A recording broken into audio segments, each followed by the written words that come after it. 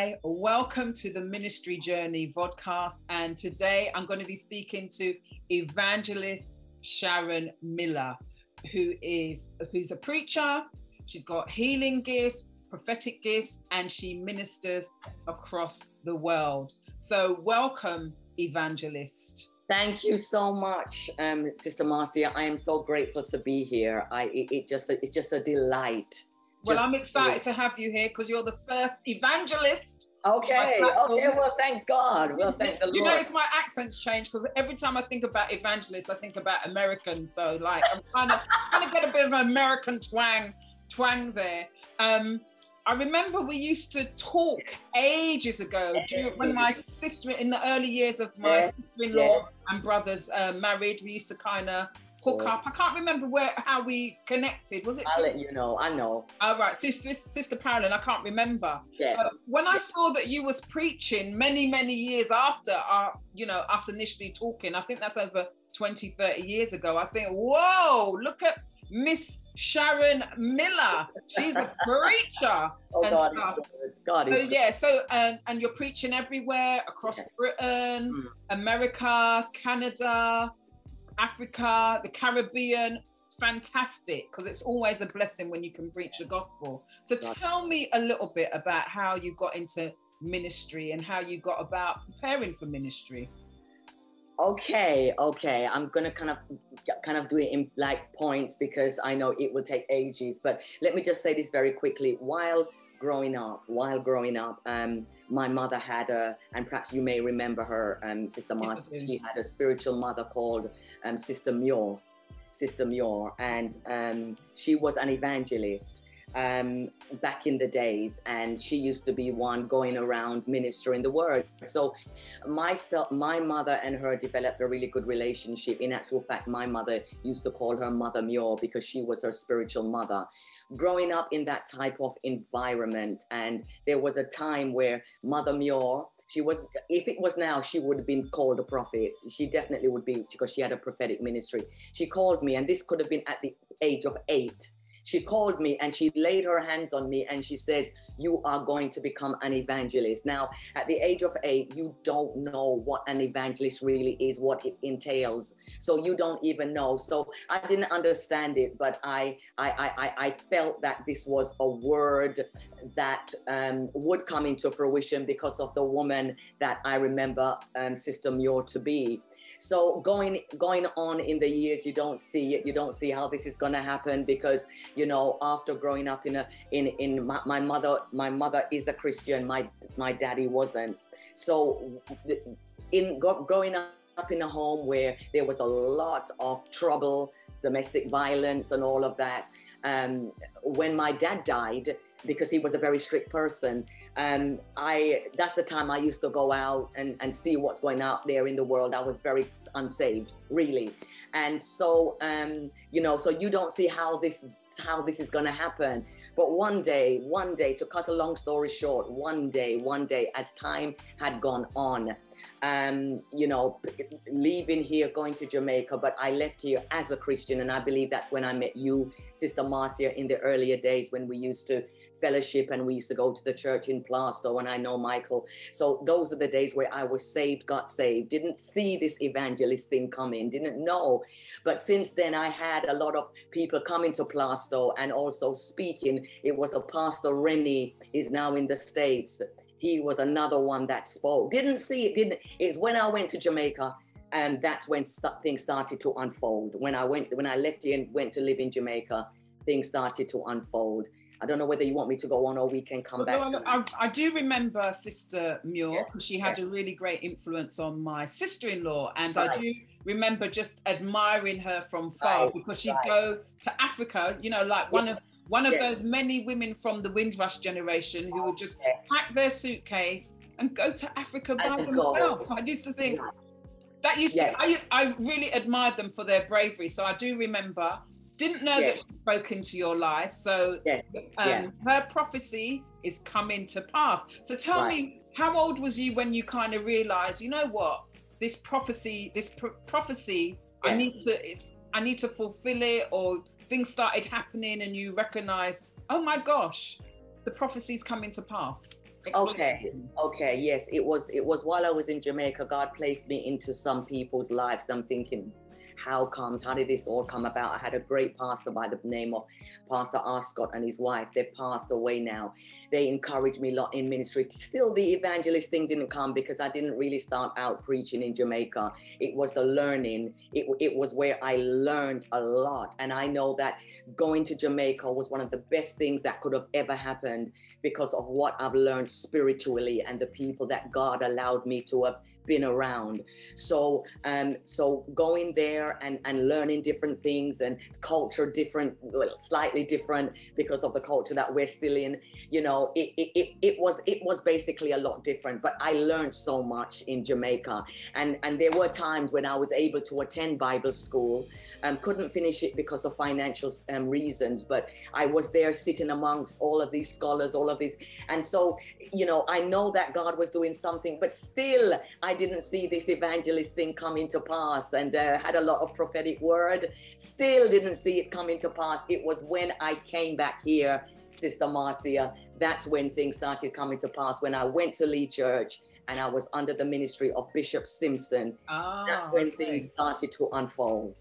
Yeah. So let me go back. How old was you when? Because I remember vaguely when you all decided to go to Jamaica. You was in your 20s, was it late? Yeah, it was late. It was. I think it was. Was it late 20s or was it early 30s? Something along the line. I wasn't young, but I was around that age. And how long did you stay in Jamaica for? I would say about.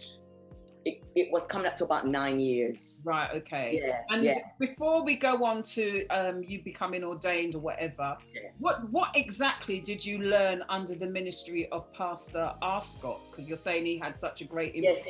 Yes, he did. Because when I went to Jamaica, I realized how broken I was because of what my mother had gone through with my dad. It took me all those years to be able to sit and speak to someone and pour everything out. I didn't even know was there, basically. And you know, so he became not just my pastor, but he became a very father figure, him and his wife. They you know, she was like a mother. I've got my mother and I love my mother dearly, but I found that there were some things that I could have shared with them that I couldn't share with my mom because it was mainly about her and what she had gone through and the effects. Right. So it was that bad? What? Sorry. Domestic violence. Yes, on my mother. Yes, it was. Okay. So I would never have. No, you wouldn't. I think I perhaps could have met you afterwards when my dad had died. Okay. Yeah. Mother Muir was the one that knew all about it. Oh, right. Okay. So that was, and that would be another side of my story, which we perhaps talk about that another time, Sister Marcia. Yeah, no, that's fine. Keep calling me Sister Marcia. I like it. It reminds me of church back in the day. No, I'm going to call you Marcia now. You call me Sharon. But anyways, yes, I like that. Yeah. So. Right, okay. So that's where it kind of all started. And so I began to converse with him and he began to encourage me and he began to do all what he could for me and place me doing things that I wouldn't normally do. What's that, like preaching? Yeah. Well, he allowed me, I would say, to exhort. He allowed me to lead prayer meeting, praise and worship, which I couldn't even sing, but he put me in place kind of. So he was the one that really had helped me and encouraged me into further pushing me into where I am today. Well, now you are an ordained minister, like I said earlier, who's preached all over the place. Yeah. What you've preached abroad and you've preached in the UK. What differences have you found in terms of ministering abroad compared to ministering over here? Okay, one of the things that I've learned, as Jesus always says, a prophet is without honor except in his own country. And I realize that sometimes when you're amongst your own, the faith isn't where it should be because, it's Sharon Miller or it's so and so. So the faith, I believe, is harder to sometimes to get people where we need to be here in this country than abroad. Now, when you minister abroad, particularly in the Africas, you see supernatural things happening because that's all they have. All they have is prayer. Many of them are coming from poor backgrounds and poor homes, and all they have is prayer. All they have is Jesus. Now we have the medication. Now we have all different types of stuff to kind of draw us away from God. But in those countries, God is just God and God alone. no distractions, not too much of the internet. Yes, they have it. Not too much of the iPhone. Yes, they have it. But there's a different type of faith when you go to, particularly to the Africas, because you see things happening. People's faith seem to arise. They expect, let me give you one example, Sister Marcia, one example. I went to Kenya and I was preaching about the man, I think, was it the man with a withered hand, I believe in a book, St. Luke somewhere.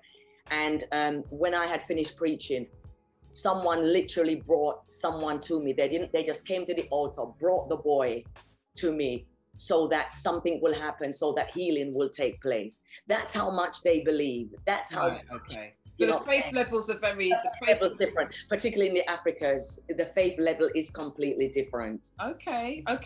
Yeah. Let me ask you this. You said that you started your ministry when you came back to England, and you went to Lee. Yeah. How old was you when you did your first sermon in Lee? Because that's when it started. And do you remember the title of your first sermon? Yes, I do remember the title. Oh, I cannot remember how old I was. Maybe I wasn't 40, that I know, because it could have been 30 something. Oh, right, okay, no problem. Yeah. And I remember the first sermon that I ministered at a youth convention. I don't know how that came about, but it came about because when I in actual fact, let me just track back. I think that was when I was in Jamaica. I used to come and go. That's the missing piece. I used to come and go. So I used to come here for about a couple of months, then go back. You know, the way that you want to work, to bring to ship barrel, to bring back home. So I came here, stayed with my sister. That's when I started Lee. Right, so I wasn't fully back here yet. Right. So I was over here maybe for about a couple of months. I went to Lee, and there was someone that wanted a minister. So they saw kind of me, I don't know how, and they asked me if I would like to be one of the speakers at the youth convention. Is that the National Youth Convention? No, this was at a district youth convention. Okay. And then district youth convention used to be so packed. And, because people were so hungry for the Lord. Still are, but, So I was asked to minister, and it was called Victory Through Christ, I think, something like that. And I remember speaking on Moses. I remember speaking when they crossed over from the Red Sea and how they rejoiced, something to that effect. Okay. So that was the first, at Lee, that was the first sermon that I preached. So we got you started off. Yeah. And the rest from there was how I got into ministry and how I was called. Yeah. I mean, you sent me your bio, and one of the things it said on it is that you also have a powerful prophetic and healing ministry. So, which are ministries you don't really see that often now. I remember maybe back in the day, in the UK, there used to be the Albert Chambers healing ministry. Obviously, people like Maurice Sorella and stuff like and stuff like that. So you don't really hear that much about healing and prophetic ministry. So can you just how have they manifested themselves in your ministry, and when did you start operating in them?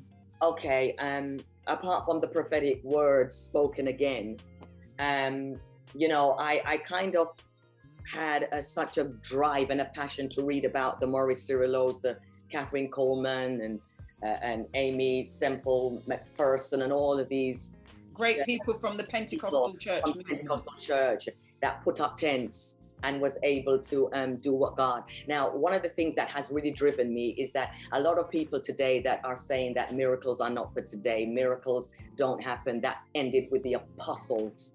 And with me, everybody has their own opinion, but I refuse to believe that, because I do believe that miracles are still here and still happening. So in all of that, we have years ago, it was suggested, how do we build up the ministry at Lee for the evening service? Because, sometimes evening service is less than the morning service. So there was a minister, Bishop Cleon Grandison.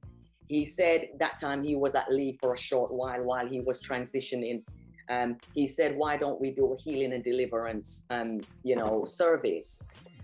This must be going back about 20 odd years ago. It's got to be now, something like that. But anyway, so basically that's what we did. And I was part of that team. Then, as you go along, you're kind of trying to think, no wonder I was feeling this way. No wonder God has brought me into this circle because I believe God wants to do something.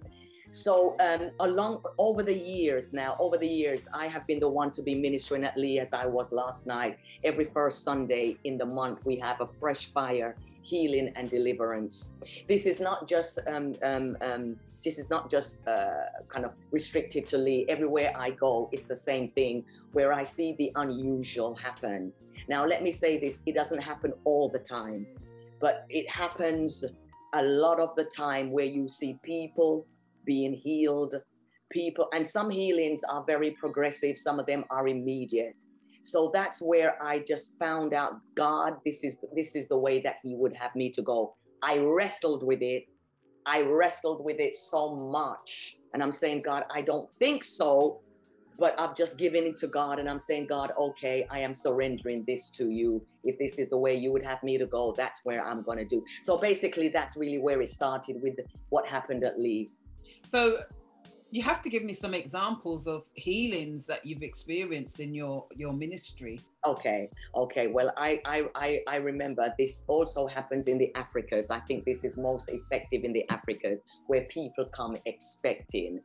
And even as I spoke to you about women that could not conceive, and this was in South Africa, there is women that can't conceive, and the prayer that God would have had me to have called out, and people will just tell you as it is. They don't hide it. They're not conservative like we are. They will just tell you as it is. I need this is not happening, X, Y, and Z.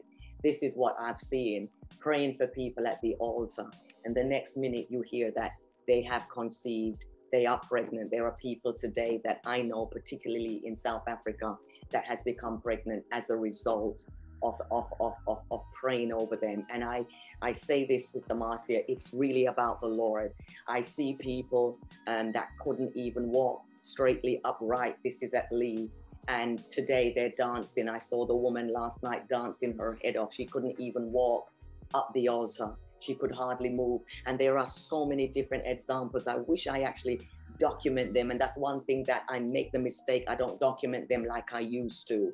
There is people that are, the one in Kenya, where the boy could not walk, and all of a sudden I see the boy begin to move. He wasn't walking upright like he should, but the parents were so surprised, because what he did then, he never done it before. I know that was a progressive healing. And so, Sister Marcia, there are just so many others that there are people that couldn't hear properly.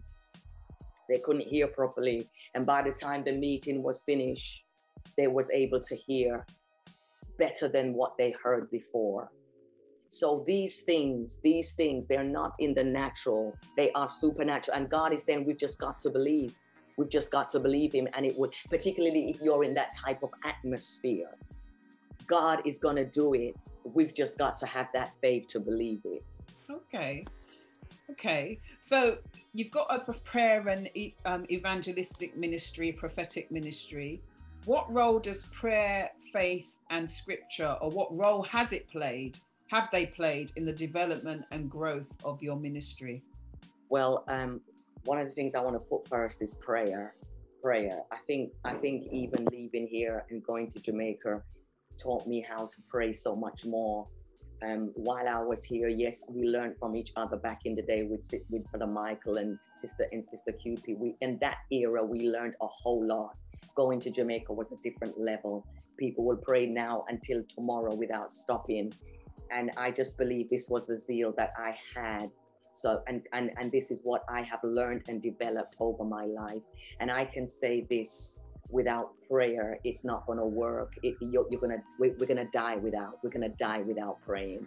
It's the intensity that we pray is to the intensity that God is going to work in us through the supernatural. The Bible says pray without ceasing. And I see what Paul was saying. It's important. It's the only way forward. It's what has propelled me. It's what has propelled ministry. It's what has propelled people being delivered and healed. It is all to do with prayer. And that's how I found prayer, studying the word of God. Men ought always to pray and not to faint. Those types of scriptures, which I'm going to come to in a while. Those are the things that builds us, and those are the things that drives us. Those are the things that allows God to pour into us. It's when we are in constant communication with him. So I can say it's prayer and scriptures. I can say it's faith. Let me ask a question. Yes. Obviously, people will come to your meeting sometimes to pray, and you pray in faith. Yeah. And I'm talking about with regards to healing, because I know a lot of people in healing ministry experiences. Yeah. How do you feel, or how do you react when you've prayed for somebody and they don't get healed? Because that's part and parcel of what you do. Hard. That's hard. I mean, to be honest with you, there are sometimes I come home, I'm saying, God, I'm not doing this no more. You know, it happens to me pretty often, because you feel so deflated and so saddened to see that there are people that come to the altar that come sick and walk with walking stick and go back with walking stick. I can't accept that. Sometimes I'm very hard on my own self. I can't accept that. But at the end of the day, Marcia, God reminds me that I'm not the one that does the healing. I'm not the one that has the final say. I am not the one that decides who would be healed and who will not be healed. I don't understand why God heals some and God don't heal some. I don't understand why my mother right now is feeling a whole lot of pain and suffering right now. I don't understand why God don't heal her when she's been prayed for. That I'll never understand. But there came a time when God said to me, Sharon, you are trying to understand me. Do not try to understand everything that I do. If you could understand everything that I do, I would not be God. I'm not calling you to understand me. I'm calling you to trust me. You've just got to trust me. There are people that will go through long suffering. There are people that I'm going to call home. Everybody is not going to be healed. Everyone's not going to live. And come on, I know that. But it's not easy when you prayed and you prayed and you prayed and the person is still not well. That's up to God. That's his prerogative. So I'm kind of stopped fighting that now, but it does discourage me even up until today, because I want to see that happen. Okay. Yeah. I hear you. I hear you loud and clear. Yeah. Now, we know that running a ministry is a walk of faith, and evangelistic ministries are particularly unique, really. And I know that you're full-time. So how does that work in terms of running your ministry, getting support for your ministry, and the kind of challenges that you face in your ministry? Okay, when God called me away, because as I said, that's another story as well. When God called me out from working secularly, then I went to work with my church for a couple of years, and then God called me out again, telling me it's time to go. It's time to. I always knew, Sister Marcia, that that was going to happen, according to what the prophecy was, especially from Mother Muir. And along the journey, I knew that would have happened. I guess I didn't know it would have happened so soon. So God called me out. Now, when I left my place of work at Lee, I got a lot of encouragement from my bishop. I got a lot of encouragement from him, Bishop McLeod. He's the pastor at this time. I got a lot of encouragement from him. I stepped out and I walked away. Yes, I've still got my bills to pay. I've still got things that needs to be covered. But I walked away from a good paying position to absolutely nothing. But I know that God, and it's not as if I went to do it and it was all, I cried because the bills were coming in.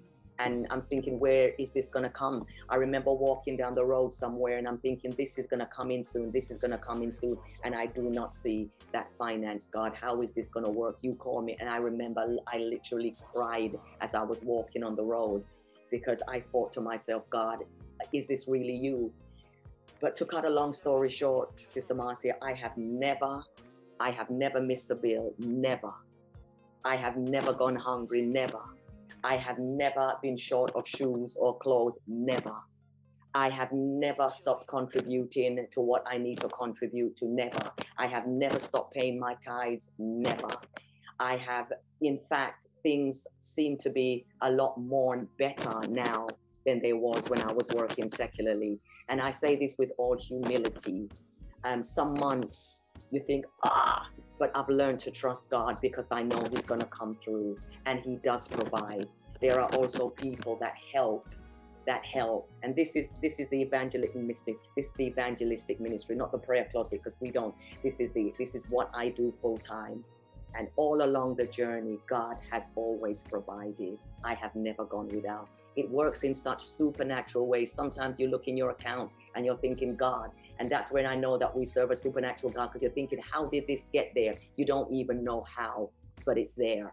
So that's how I've been living, and it works. Okay, let me touch a little bit on your prayer closet ministry. Just talk a bit about how that came about and how it's going. Right. Okay. God spoke to me, I think, 2018. It could have been even 2017, but 2018, I remember God told me that, you need to do something. You need to be starting a prayer line or do something to do with prayer. Well, it was a prayer line because God was specific. He knew what was coming. So I went with the idea, and I was thinking about it, and I was going to call a few people, but somehow it didn't happen. Every time you go like that, you're touching the paper and it's creating a noise. You obviously think that you're preaching. I know. I'm sorry. No, it's okay. It's cool. It's like, all right, sweetheart. So I'm going to put my hand in. Yeah. So anyway, so I was, where are we? Okay. So use your hands, but every time you go like that, it touches the paper and it makes a noise on the recording. Unless it's my Bible. Perhaps it's my Bible. It's the Bible. Okay. Well, the Bible's got to make noise, girlfriend. It's got to Hallelujah. Anyways, yeah. So I procrastinated for the whole year. And God came back again in 2019, and he said, you have to do this. So I went and I gave in, and I went online. I sorted out this dial-up and prayer line. I started it off with myself, and on the first morning, it was about 30 odd people that came on the first morning. That was on Tuesday, the 14th of May, 2019. That's when I first started. And so since then, I have had people that came on very regularly. And so these are the people that God says should be part of the team, because this is going to get slightly bigger than what it is now. I didn't have this in my mind. All I wanted to do was pray for an hour with a few people and say amen, and that was it. But God allowed me to establish a team. And so we have about 9 people right now on the team, made up of men and women. We come every Tuesday morning on dial-up, but we're going to start doing it on Zoom now, because we get about 70 to 80, almost 90 people online, and there's so much distraction when you do dial-up. So we're going to transition. So in a nutshell, that's where it all started. Prayer closet, that's where it all started.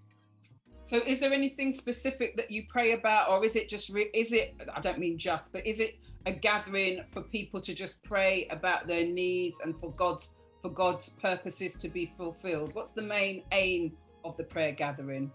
Right. The main aim, and I could see how much, basically looking at it now, I can see how much it was very much needed for the time that we are in, COVID 2020. I see now, I mean, before I saw that people wanted this. People were able to be transparent. We used to take prayer requests and people literally cried. Some people got healed on that line as well. That's another thing. Some people got healed on that line because the testimonies that we're receiving, people literally got healed on that line. And, people's needs. We don't even pray. We're kind of looking beyond ourselves and also praying for the people in the wider community and the world. So it's not just about us. It's also there to encourage people. And God, don't we need encouragement, particularly what we've been through. It has been like a lifeline to people, particularly over COVID.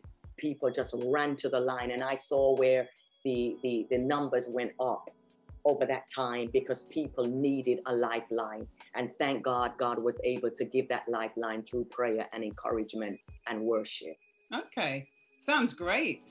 There's a lot of prayer going on. So obviously the Lord is just calling his people to prayer. And we're in kind of funny funny times at the moment. There's a lot of things that are happening that we don't understand. So it's a time where we need to draw really, really close to God. It's very apparent that you've been in ministry for several years. What's kept you going, and what do you enjoy most about being in ministry, being an evangelist? Okay. One thing that I really enjoy, that's why you've got to know your calling. A lot of people would say, how do you do this? And when we were having services on Zoom, people thought that I liked it better. No, I did not like it better. With me, I think I've got traveling in my DNA. And I say that people must know their calling, because it's not everybody called. I'm not called to do what you do, Sister Marcia, and the next person. But I know my calling, and I know that it is a traveling evangelist, because how much I love travel. People say they don't like, so I love airports. I love going up and down escalators. You love going up and down escalators. I love going up and down escalators with my little trolley, because I travel most times on my own. I love airports. I love transitioning from one state to the other. I love all of that. To me, that excites me. That's one of the things that I really enjoy, going around, meeting people, doing, taking bus from Florida to another state, whatever. I just love all of that. Let me ask you a question. You just said that you travel alone, because normally, if we invite somebody over from the States, it's normally them and a companion. You like traveling abroad? Does that include traveling to Africa as well, or? Yeah, I mean, there are some places which India is being put off so much because of COVID, but that type of place, I was going to travel with someone. So there are times when, yes, God sends you 2 by 2. There are times, yes, but for the majority of the places, I travel on my own. Why is that? Do you like traveling on your own? Don't you want to have a companion or someone to talk to, someone to carry your Bible in the service, someone to carry your bag, just company? Do you know what? That's a joke about carrying your Bible. No, I know. It is good. It is good to have, but one of the things is, Sister Marcia, I do like my own company. I'm very comfortable with being on my own. There are some places, yes, particularly when you go abroad, you could say, what, I could really do with someone. But, I need to know who. There are some people that says yes, but I need to hear from God if some people are the right people, because it's not everyone that can walk this with you. It's not everyone that is able to be sensitive when you want to be quiet, when you don't want to talk, when you're in a hotel room. You don't have to think about the next person on their own. If someone is that sensitive and someone will say, I'm going to just leave you to do what you do, then that's fine. But at this particular moment, I like it. But who knows what's going to happen in the future? I really leave that to the Lord. He's got to be the one. Okay, let me just unpack that a little bit. When you travel abroad, say you travel because you've been to Africa, you've been wherever. Yeah. Does somebody normally meet you at the airport? Okay. Yes. And do you stay in a hotel, or do you stay with a family? Most places you're in a hotel. Okay. Most places you're in a hotel. But if you've got like a friend, they would perhaps say, would you like to stay with a friend? But the friend also realizes that her house, I don't want to mess with the dynamics of the house. When I'm trying to meditate or whatever, I don't want to say shh. So that's why, to me, hotels are a bit more right. Okay. But the majority of times it is in houses. South Africa, if I wanted to, I could stay in a hotel, but I've got some really good Indian friends and their house is big enough, so I tend to stay with them. Okay. Yeah. What's the biggest crowd that you've ever spoken to? Because obviously you've spoken at loads of places. Oh, I don't know. I think it's thousands. I really know. Let me remind everybody who's watching this. This lady has preached across Britain, England, the UK, Scotland, Wales, Canada, Ghana, South Africa, Kenya, America. She just said she likes to go on the Greyhound bus and travel from the States. I don't know why she doesn't take a plane. And she's preached across the Caribbean. Yeah. Got to give you the props. That's amazing. That's really, really good. Sorry, it's all about him. So you love the traveling. I love it. So I mean, I just said you must have preached and ministered to thousands over the years. Over the years, yes. Share 3 instances where you feel that you know that your ministry had a major impact on people's lives and they've come back, or you've heard the testimony. Someone either getting saved or getting healed. Well, definitely. I mean, thanks be to the Lord. Definitely being saved. People that are backslidden. You know, you see people crying like a baby, and particularly when it comes to men, you don't really see men cry as much. So when they cry, I cry. You know, there was one time where God asked me to. I don't know what the number was, but I was ministering and he says, okay, say it's like 7 benches down, or 4 benches down. So I went down and I counted 1 bench, 2 bench, and people thought, what on earth is she doing? The thing is about the ministry that God called me into, it's quite peculiar. If God tell me to stand on my head, I'll stand. I did that once. I saw it. You're very dramatic. You like Ezekiel. You do things that draw attention. You know something? Before I even go there, you just reminded me. When I was younger, growing up, this is before I met you, I wanted to be an actress. Ah. You see where that was coming from. I mean, I was in drama, and it's not because I'm doing drama when I preach. It's just that God has allowed me to use the gift that he gave me that the world didn't even want to use it right now in the body of Christ. So I'm grateful to the Lord that I'm able. So a lot of things that I do, I do it with using illustration. I've always kind of been like that. And so he says 1, 2, 3, 4 bench. So and then he would say the 7th person along or the 6th person along. And I called out a woman that was maybe the 6th or the 7th. I don't know, can't remember who it was. I called her right now. She didn't tell me that she was suffering from cancer, and I believe she was about to die. And this was going back a while back. And I called her out. And I started praying for her, and I didn't know what it was, but all I know is so the news came back to me that she was dying. The doctor said that she has cancer and everything. And my God, do you believe that that woman was healed? She was healed that day. She was healed. She didn't even have to see out the cancer treatment. She was healed because God's told me to do. And many times God tells you to do things that are crazy. But you just got to go with it because God knows exactly what he's doing. It may not make sense. So that's one of the ones that really stuck out in my mind because I didn't know. It was someone that I went with that told me about the woman. And oh God, I wish I wrote a lot of it down, but that was just one that stood out before me. Tell me one more. One more. Let me just see. Let me just see. I think it was a person that, I can't remember now. You've had loads. You must have loads of testimonies. People get saved out of amazing backgrounds. Definitely. People get healed. People giving prophetic word. Give me one more example of where God has used you, and how he's used you has helped to totally transform somebody's life or turn their life around. I would say this is now salvation. This is now salvation where there was someone that I was ministering at a church in this country, and he was a Christian one time, and then he turned back, and no matter what happened, no matter how people tried to get him back into his faith, he just wouldn't. He was a tough man, very, very resilient, very almost frightening if you saw him. And I went to a church to preach one day, and God, I don't know, God would have had me to have labored in, the altar call. He allowed me to labor, and every time I wanted to close, he allowed me to labor in this altar call. And the time was going on, and I'm thinking, you know what, there is someone out there that needs to come back to the Lord.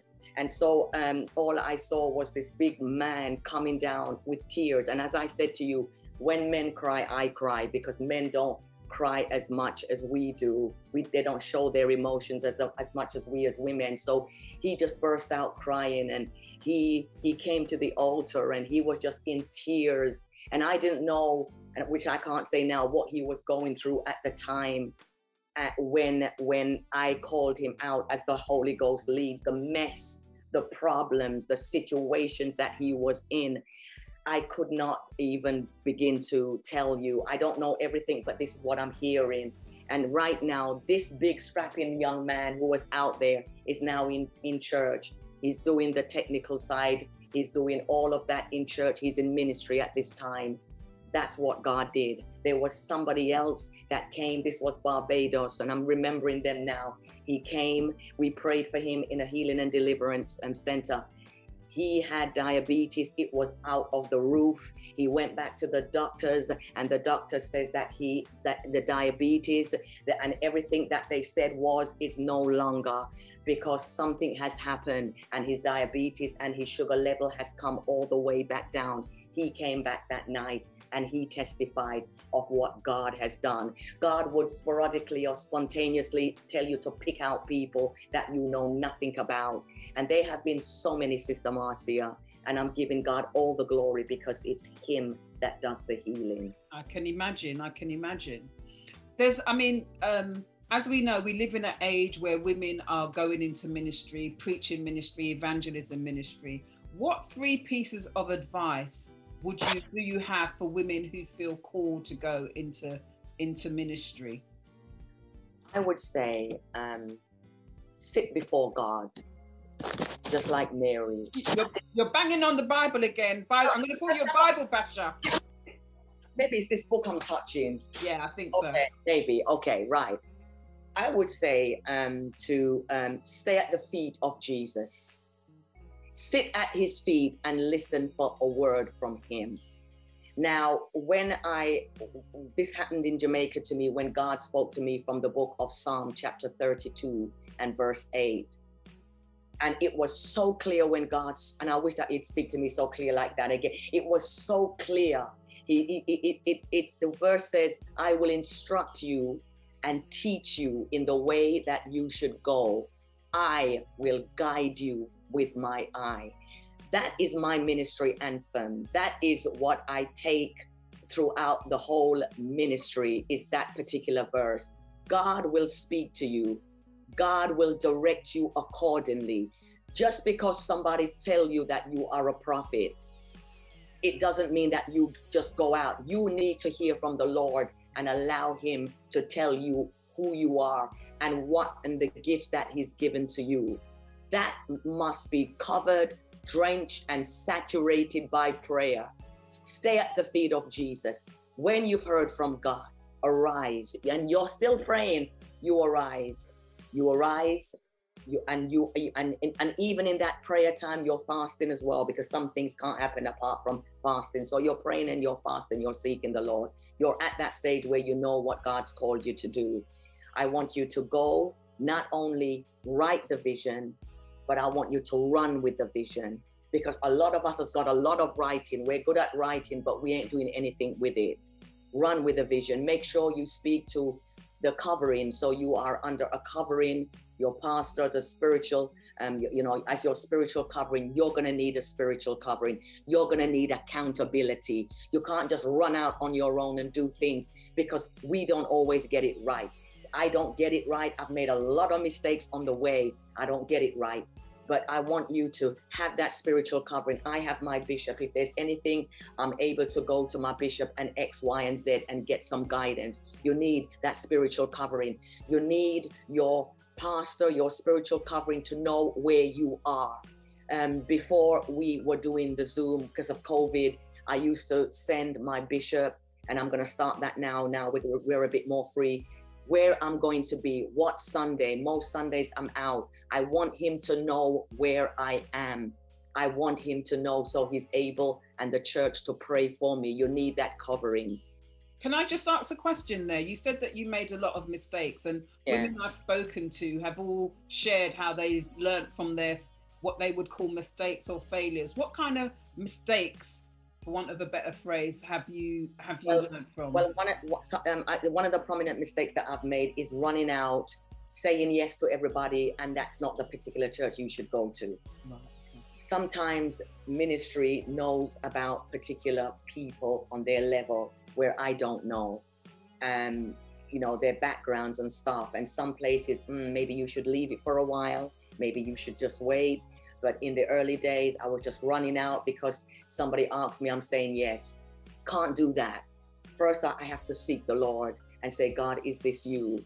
Then I've got to hear from someone. So I made that mistake in going somewhere where I shouldn't really have gone. It worked out well because people were saved and people were delivered. But I should have listened. I should have waited. So that bit of it, we need that covering because it's not every place that we need to run to. Right, Because okay. yeah. So basically, that's some of the mistakes that I have made in the past. So I'm trying not to make those mistakes. I'm trying not to make those mistakes again. I'm not going to know everything unless God reveals, but I want to be more careful in where God would have me to go. Okay, so you just do your due diligence now when people. Yeah, you've got to. I think it's like maturing. You kind of mature in ministry. When you're younger, you just you get so. But now you've got to sit back and be mature and do things, take things at a slower pace and listen keenly rather than just running on. Right. Okay. Last but not least. That's fine. I'm enjoying this. I'm enjoying this. I'm enjoying you preaching to me because you keep calling me Sister Marcia.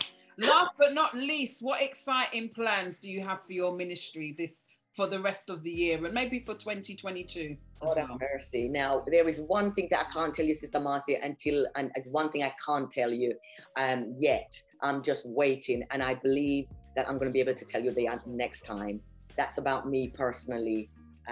So that's about me personally, and it's not about marriage. So everybody it's not about marriage. Right, okay. So I was going to say that you're getting engaged. I was going to go, yay! Now I would have that what I would have shared if I could. I would have shared that. But you know, in terms of me and ministry, in terms of what I do and evangelism, there is something that I'm asking God for, and I've done all that I can. I've done all I can. I've just got to wait on God, and I speak by faith. When that comes through, I'll be able to tell you. That's about me personally, but I am just I'm asking God to help me to go to the places where I've never been before. I don't mind working behind the scenes. I don't always have to be up front. I don't mind working in India. That's my passion, to be honest, is to go working in places like those, working behind the scenes, going to help children, going to help people that are less fortunate. That's what I really want to do with a bigger picture at the end of that's what I really want to do.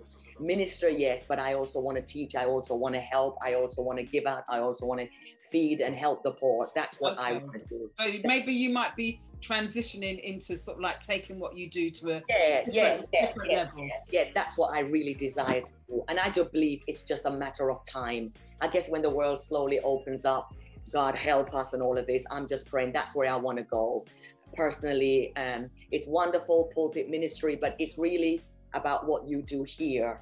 It's not just about on the pulpit. It's lovely. I love it with all of my heart, but I've also got to live it and help people. I can't preach to people that are hungry. I'm talking about. Right, okay. I need to preach to people while I'm feeding them, preach to people while I'm helping them to get whatever I need to do. That's what I really desire to do. In the latter. So we should look out for big things from you then. We should look out for big things from you because it just sounds like something's brewing that's more than just preaching, and it sounds exciting. Yeah, thank you for that. Thank you for that, because I'm kind of, although I've been wrestling, but I've got a passion, I've got a desire to do even more, not taking away from what I'm doing, but adding, enhancing to what I'm doing. I can still preach in the nighttime, still preach, but in the day, I want to be doing something to be more effective in ministry and in my life. And I don't feel satisfied. I don't feel as satisfied because God is pushing me, I believe, in a different direction. And I'm just, it's, as I said, I'm not taking away from what I'm doing. I love what I'm doing, but there is something that needs to be added on. And I want to go ahead and do this. I want to help women. I want to help children. I want to help the poor. And so it's about praying, but it's also about doing. Okay. Well, keep us keep us posted. Yes, I will, definitely. So it's been great hearing about your ministry journey. Maybe we will have to have another conversation when you move on and you announce this great new thing. You're the first evangelist that I've had on this platform. So it's exciting to hear that God is using women in this way to actually preach his gospel. So thank you for spending time here sharing. Fantastic. Can I call you? I'm still going to call you Sister Marcia back in the days. I love it. I love what you do. I love the impact that you are impacting women. I love your style, I love your integrity. I love your resilience. I love the way that you encourage. So I would say to you, keep doing what you're doing, because I don't think you realize how many lives that you are impacting by doing what you're doing. Certainly you have a great gift, and it only can get better. Thank you so much. I've enjoyed this. I've enjoyed it as well, and I've learned that you were wanted to be an actress. Yes, and I definitely want to be an actress, but they didn't really want me. But God is using those dramatic skills. Amen. Thank you so much, Sister Marcia. God bless you. Love you much. God bless you.